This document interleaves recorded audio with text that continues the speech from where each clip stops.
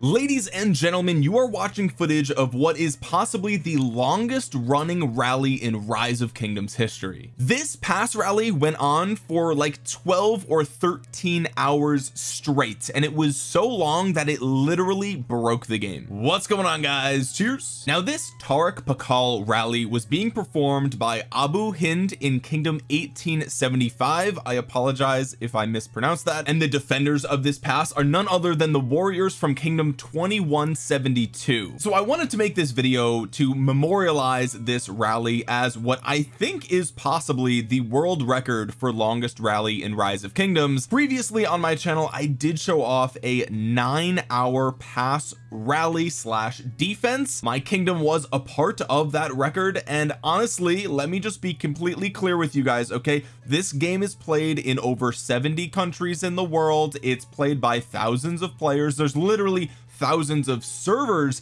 in the game, so I don't know for sure 100% if this is actually the longest rally in Rise of Kingdoms history, but it is the longest that I have ever seen, and it's longer by a pretty substantial margin. I could be wrong about that. I'm letting you know right up front, and you can comment down below if there's been other rallies that have been 12-13 hours long, but regardless, it's still absolutely insane. And this is one of those moments where no matter who wins the rally, no matter who takes the pass or defends it, it's a moment where we have to just respect both sides for such an absolutely unbelievable performance on the battlefield, because no matter how you cut it, 12-13 hours long for a single rally or a single pass garrison, that is unbelievable. It is unbelievable that two groups of players who come from different backgrounds, different countries, can come together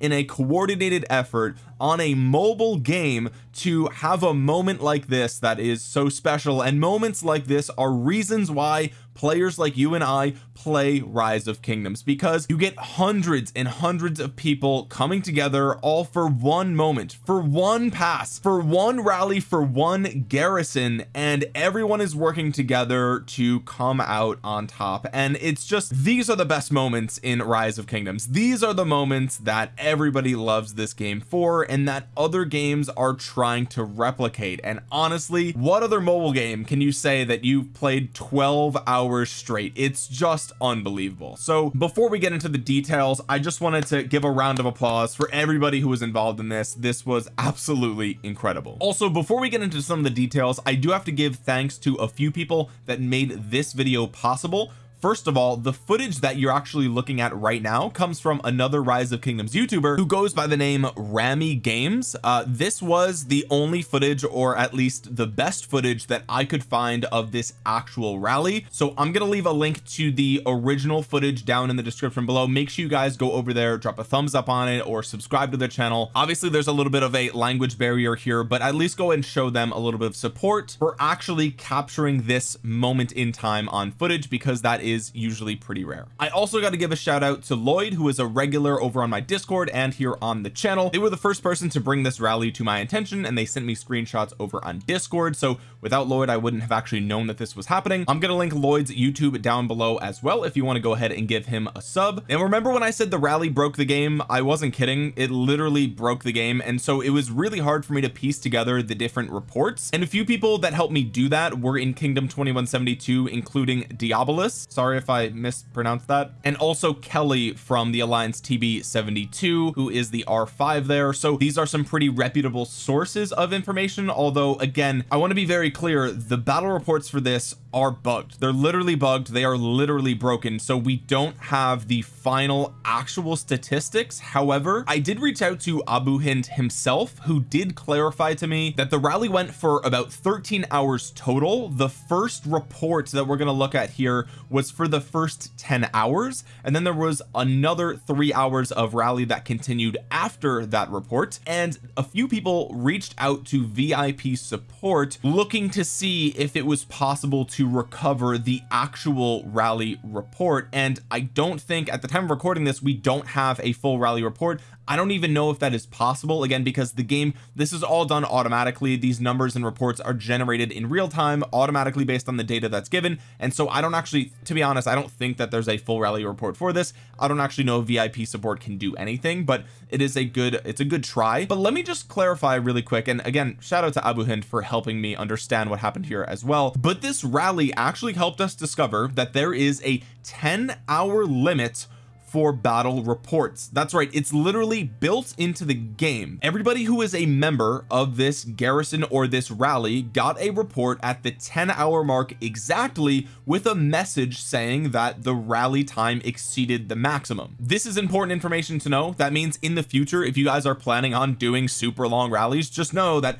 after the 10-hour mark, it is hard capped. The game is not capable, it is not possible to generate a report for over 10 hours in one singular report. The game is just not coded that way. It automatically cuts off at the 10-hour mark, which I didn't know, and honestly I don't think anybody really knew that, because I mean, how many 10+ hour rallies have we ever seen in this game? However, VIP support told Abu Hind that they will fix the capacity, so it's possible that moving forward that capacity will be raised. So perhaps we could see a 12-hour limit or a 15-hour limit or something like that in the future. But it's my assumption that the developers probably didn't assume, or they didn't expect there to ever be over 10 hours worth of a single rally when they were building the battle report formula or system. So the bad news is no full report currently exists of this, and I doubt that there ever will, because the game is hard capped to stop at 10 hours. The good news is that in the future it looks like we may possibly be able to start to get battle reports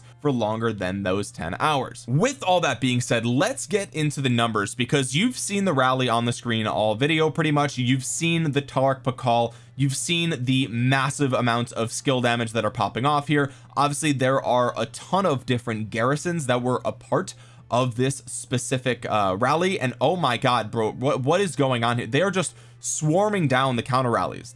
As soon as a counter rally comes in, they're swarming it down. And of course we also don't have all the different counter rally reports for this report. I mean, when you're thinking about a 12 or 13 hour rally and you can launch a counter attack every, what, 10 minutes, 12 minutes, something like that. I mean, it's probably even faster. It just depends on how quickly you can get reinforcements to the city. But realistically, there's going to be a cap based on how many troops are literally left in the kingdom. Like, that's going to be your hard cap, right? Anytime that you're reinforcing a counter rally, you're essentially taking troops away theoretically from the actual garrison of the pass. But yeah, you saw before we had a Jadwiga, now we have a Janziska, so there's a ton of different garrisons that were going on here. Obviously they are basically just cycling through the different garrisons that they have. Okay, so let's get into the numbers here. This is the report that Abu Hind has as the rally leader for the total of the rally. So you can see at the top here, this is the data summary. This is actually a new feature that Rise of Kingdoms implemented recently, where it attempts to summarize pretty much all the individuals that were a part of the battle report. So, you know, obviously as you scroll down, there's a bunch of people, you know, who got hit by the AoE for a couple thousand power loss, you know, that sort of thing. So this is the game's attempt at summarizing the data. Now, before we break this down, let's just go over the numbers. Okay, so on the rally side, this is the Tariq Pakal.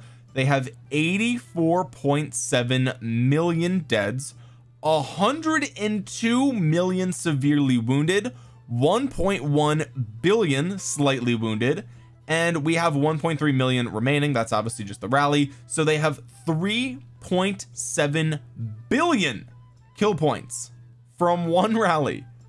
3.7 billion kill points. And then on the garrison side, this was all enemies, this was all defenders, I suppose. We have 104 million dead troops, 136 million severely wounded, 1.2 billion slightly wounded with 54 million remaining, and 3 billion kill points. So as you can see here, based on the summary, it looks like the rally was the winner, and I would expect that to be the case. The rally did eventually take the pass. Okay, a little bit of a spoiler there. And at the bottom here, you can see a portion of the actual rally. Obviously 66 million to 58 million, that is nothing special. We see that it's not common, but we've seen plenty of reports that have numbers that look like that. In case you were wondering, this occurred at pass 10 here. So at the time of this rally happening, 75 was already in Kingsland and pushed 72 out of Kingsland within the first 24 hours from what I'm told. One individual told me it was about 10 or 12 hours before they were pushed out of Kingsland. So either way, it doesn't matter how long it took. What matters is that 75 had already pushed them back to the pass, and then the pass rally basically commenced. So that's what happened. And for those that really care, 1875 is the current owner of the Zig. They are the actual winners of this KVK right now. But let's jump back into some of the reports, because I didn't cover everything. Just to put these numbers in perspective, just for fun, okay, this is meaningless, but it's fun. If you combine the slightly wounded units on both sides, you get 2.3 billion troops. 2.3 billion troops. If that were in the real world, that is over 25% of the planet. I'm going to say that one more time. In order to replicate this engagement, you would need more than 25% or more than 1/4 of all living human beings on planet Earth today. That is absolutely insane. Like it's hard to imagine these numbers, right? When we're talking about slightly wounded 1 billion, who cares, right? But like, if you consider that these are supposed to be troops, this would be the biggest single war in history by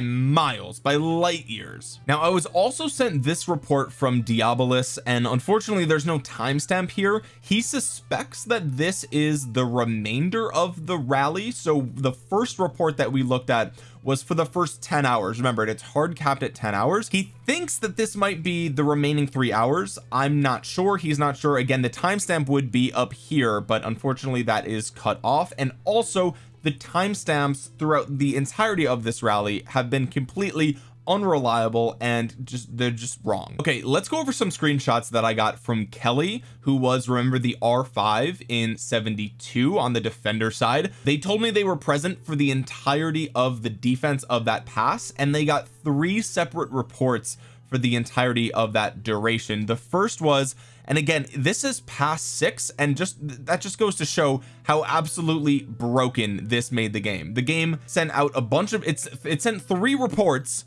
for the same rally as the rally was going on, and it's saying that they were past 6 when clearly they were not past 6. But this spans from 6:14 UTC to 8 UTC.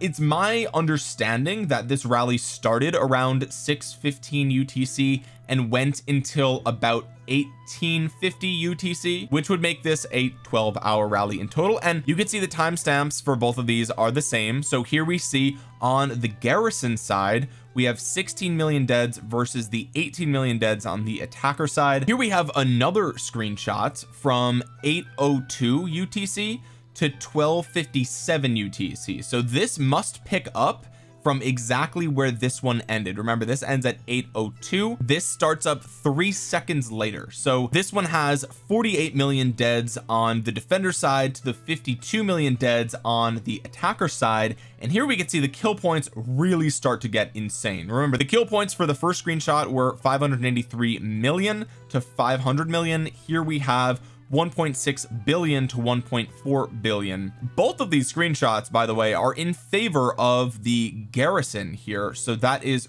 really interesting, especially when you consider that the overall report that we saw from Abu Hind showed that the total kill points were higher for the rally than they were for the garrison. Now, these are the final 2 screenshots I got from Kelly from 72. And here we can see that the previous screenshot, remember, ended at 12:57:32, and this one starts at 12:57:35. So again, 3 seconds later, we have this screenshot here, and this goes all the way to 1740. I believe the rally lasted about an extra 40 minutes after this, from what I'm told, but the numbers that we have for this are 1.2 billion on the defender side as far as kill points, to 1.5 billion on the attacker side, with 53 million deads for the defenders and 39 million deads for the attackers. Now if we do a little bit of math, we can add up the kill points from all three of these reports. So this is what we're going to do first, the defender side. So 583 million plus 1.6 billion plus 1.2 billion, we have a grand total of 3.4 billion kill points for the defenders. And if you remember, that is not exactly what we saw from Abu Hind's total summary here. And I'm not saying that Abu Hind is wrong, this is literally what the game gave him, but the real number, it looks like, should be this. What we saw in the summary was 3 billion kill points. It looks like it should be 3.4 billion if what we can assume from these three screenshots is accurate. Again, I don't know because the game is literally broken. If we do the same for the attackers, we get a grand total of almost the same number with 3.4 billion. Now again, if we assume that this is the kill points for the attacker and this is the kill points for the defender, I mean, that's just the numbers that we get from doing the math. I think something is seriously broken here. I think that there's some sort of limit on this number that is on the back end. Obviously these numbers are like, what are the odds that the trades were that close? It can't be real. I mean, there's no way, right? Like there's no way that the trades were literally that close as far as kill points go. And also there's just no way that the actual summary was off by that much, right? I don't know. If you guys know why this might be the case, you can let me know in the comment section below, or maybe I'm just doing the math wrong, or maybe I'm an absolute idiot. I have no idea. But if you're wondering about the power loss, I have 3 screenshots that I got from Diabolus himself. Here we could see on the garrison side, and once again, this is very bugged out. They were not using Martel Richard, okay, but the garrison side lost 233 million to 239 million, about 15 million deads on each side. Here it looks like it was pretty even. The second screenshot he sent me was 651.6 million power loss for the defenders, 674 million power loss for the rally. Here we can see 48 million deads to 45 million deads. The kill points absolutely insane. And then the final screenshot that we got here, and this is like the nail in the coffin, okay? And again, they did not garrison with Tariq Sargon. These are completely broken. We have 703 million power loss on the garrison side to 490 million power loss on the rally side. Now again, these power losses are estimates, and it's broken up across 3 different screenshots. Additionally, we don't have like all the counter rallies. We don't have all the damage that was done to the counter rallies that were swarmed down, which we saw in the video was a very common thing that was done. Now if we add up the power loss for all 3 of these screenshots, what we find is that on the rally side they lost 1.4 billion power, and on the garrison side it was 1.58 billion. Again, don't take these numbers as fact, it's just me adding up these 3 reports, and it's the best guess that I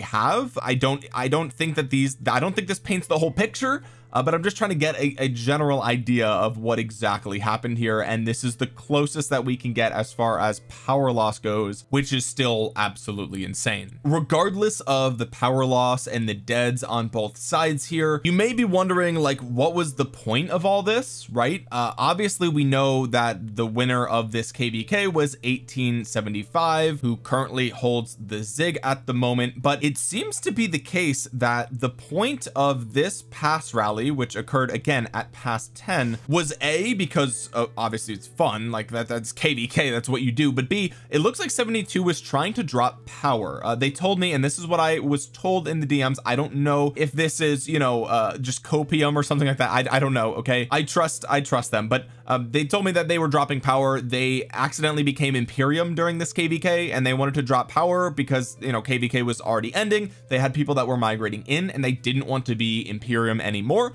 So essentially they dropped a bunch of power during this garrison, and eventually they just stopped reinforcing it because they dropped all the power that they cared to lose. That is what I have been told about this. What is that Herman doing right there? Yo, what's your Herman doing right there, brother? What are you doing? You got a death wish, my boy? What are you doing, brother? That's it. That's a war zone, man. What do you have no idea? Jesus Christ, someone get your boy. Anyway, it doesn't matter what the point of all this was. This is war at its finest. This is Rise of Kingdoms at its finest. So I wanted to just give a huge kudos to 1875 for the rally and 2172 for the incredible pass defense. Surely this rally will go down in history, if not the longest. It is one of the longest rallies in all of Rise of Kingdoms history, and it's not every day that you see an insane rally and reports like this, so I wanted to share with you guys. With that being said, guys, if you enjoyed this video, drop a thumbs up on it. It really helps out the channel a ton. It helps get this video out into the YouTube algorithm so other Rise of Kingdoms players might see it. Comment down below your thoughts on this rally report. What is your perspective? Were you there? Were you in this KVK? Let me know. And if you've seen a longer rally than this, also let me know in the comments section below. While you're down there, consider subscribing to the channel and clicking the bell to be notified the next time that I upload a Rise of Kingdoms video. With that being said, guys, thank you so much for watching. This has been Omniarch. I will talk to you guys again soon. Peace.